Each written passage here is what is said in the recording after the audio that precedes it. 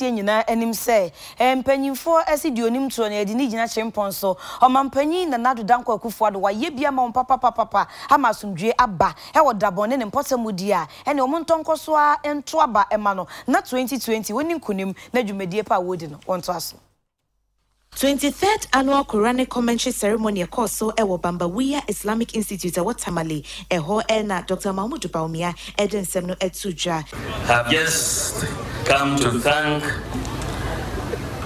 Sheikh Dr. Lukman Bamba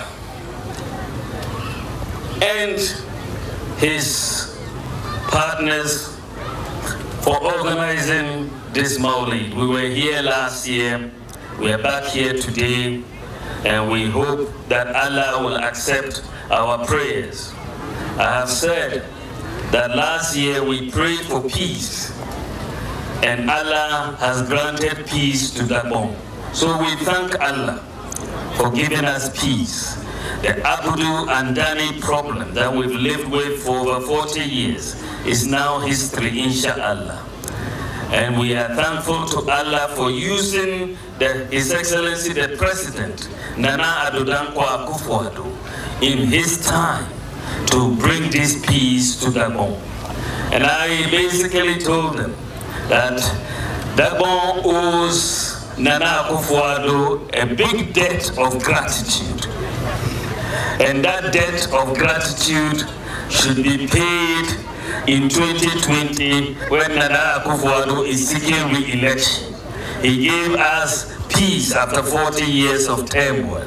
The least we can do is to give him 4 more years as payment and thankfulness for what he has done to bring peace to Dagbon.